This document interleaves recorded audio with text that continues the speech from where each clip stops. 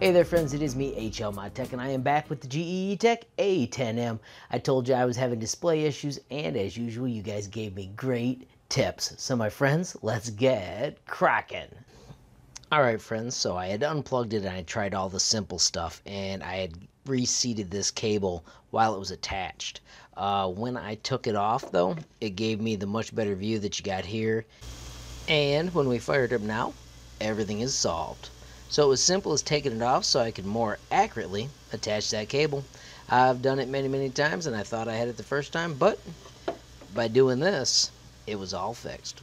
Alright friends, so there's a couple morals to the story. You know, 1, try the simple things. 2, hit your Facebook groups. If you've got a YouTube channel, post there. If you've got a question, you can post on my videos and I will try and create a video that helps you get your solutions as well.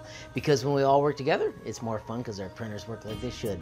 Friends, if you enjoyed the video or found it useful, please give it a like. If you got a question, comment, or suggestion, add it down below. If you haven't subscribed yet, what are you waiting for? Smash that subscribe button. And last but not least, hit that notification bell if you want to be the first to know when there's a brand new video from me, HLModTech. Thanks again for the help. Have a great day.